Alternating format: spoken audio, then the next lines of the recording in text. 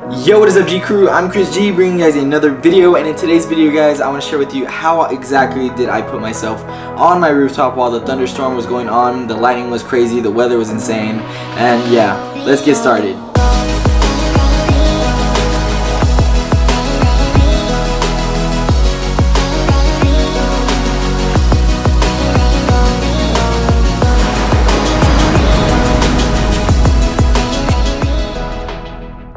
Okay guys, so first thing we're going to do is open up After Effects and you're going to get your clips together. So just to show you guys what I got going is I have a clip of me actually walking in my brother's room because he has this, I guess, I don't even know what this is called, but he has a huge window in his room.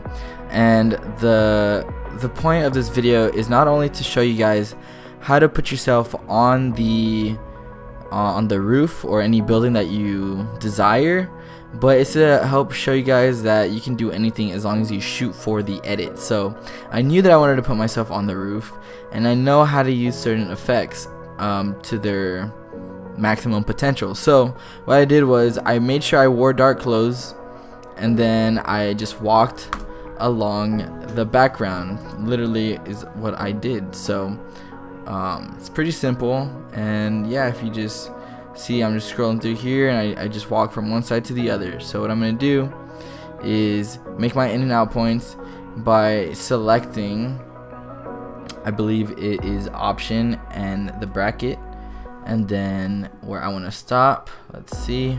And what we're gonna do is just get rid of everything around me, okay? So you can either color grade now or later. Color grading does affect the Luma key, by the way, those of you that are wondering. I use this light to project more light behind me, if those of you that are wondering. So what we're gonna do is we're not gonna color grade anything. We're just simply gonna make a pretty simple mask. It's nothing too crazy, and this is gonna be the first mask of many. Not that many masks, really. We're gonna keyframe the path of the mask by selecting the stopwatch here, and just by clicking it, you'll notice it creates this diamond on the timeline. So I usually say don't go every frame because that's gonna take you forever. And actually, I did notice right here. Let's fix this composition. So now everything's looking normal again. So we'll go about every 12 frames.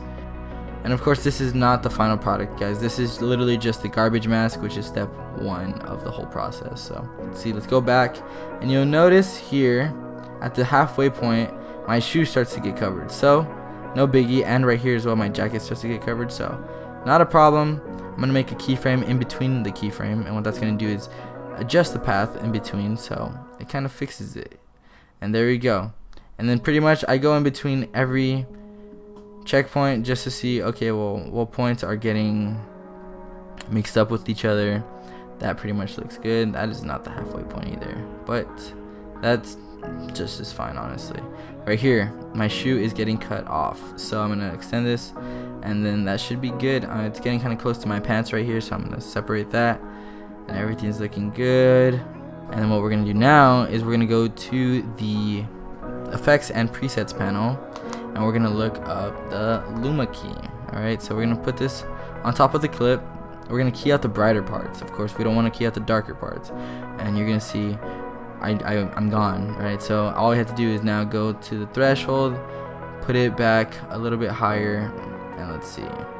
Okay, so what we're gonna do is actually go to the Lumetri color effect, and we're gonna apply this onto here. We're actually gonna put it above the Luma key, and then what we're gonna do is hide the Luma key really quick, so that way we can see what we're messing with, just to see how we can separate myself from the background as much as we can. So another tool that's gonna help out keying things is called a key cleaner. Okay, so looking back at the shot right here, you'll notice that there's still a bit of a portion of where I was stepping right here, right between my legs. So what we're gonna actually do is we're going to increase this threshold right here, or decrease it, I'm sorry. And then what you can do from here is just pre-compose it, because what we're going to do from here is we're going to move all the attributes into this composition, and then we're going to go get our other footage of the sky, or the house, my house to be exact. what we're gonna do is resize this clip here and rotate it correctly to make it straight, because clearly I don't know how to shoot a straight time lapse. So that looks about straight to me. What we're gonna do now is go to our composition and resize ourselves here. So we're gonna make it about 14. I believe that's like a good go-to, or 15 even. And that looks pretty good to me. Alright, so what we're gonna do as well is reposition myself to where, let's see where I'm at when I'm at the beginning of the clip. Okay, so we're gonna reposition ourselves right here, and also just put ourselves right on the house. So if we play it now, it should look like we're walking on the house, guys.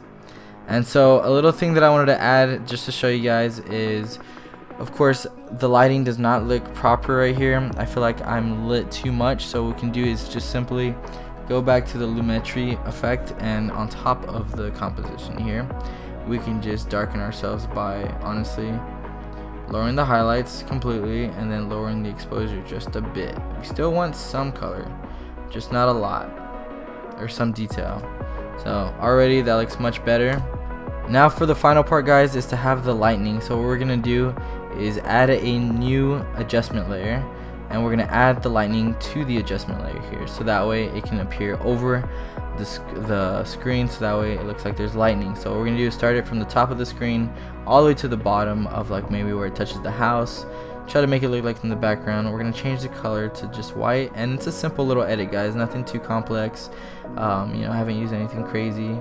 We're gonna use about segments, about 3 of them, maybe a little bit more. We'll keep it at 7. What we'll do is change the detail to about 4 or 5. 5 looks fine. Actually, that looks like a little bit too much. We'll do 3. You'll notice it kind of just adds a little bit more detail into the lightning, and then we're going to increase the width of the lightning bolt, and then we're going to change the variation, so that way it looks a little bit more, you know, complex. It's not, you know, one straight line, or the width starts higher, gets, you know, skinnier, and gets thicker when it touches the ground. So, and then from there, guys, like I said, you only see it for like a split second. So what we're gonna do is only have it last about 2 frames, and then we're gonna hit Command Shift D all at the same time, and you can delete the rest of the layer, and that'll allow you to just have it for a couple frames here. And that looks pretty good. I think maybe just one less layer, and I think that'll be, one less frame, and that should be good. Alright, so from there, guys, all you have to do now is just copy this layer and then move it somewhere else, wherever you want it, and then we can just also move the starting point of where you want it. So we can have it over here and just move it all around wherever you want. Something that we also want to add is an exposure effect, and then we're gonna just keyframe there if we want. We can keyframe it here as well, and just increase the lighting by a lot. Let's just say like right there, and then from the next frame we can put it back to like -7, and you just keep moving it around, guys. Honestly, don't overthink it.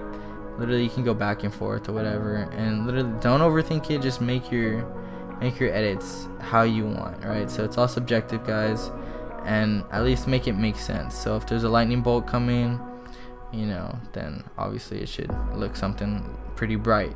If we RAM preview this, you'll see that it kind of flickers right there.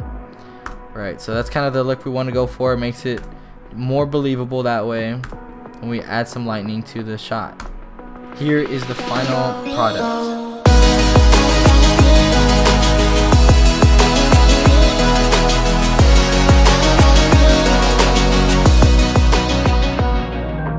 Well, guys, that's the end of the video. I hope you enjoyed it. I definitely learned something new making this crazy cool little edit that I put together. So have yourself a wonderful day or night whenever you're watching this, and don't forget to please comment, like, and subscribe.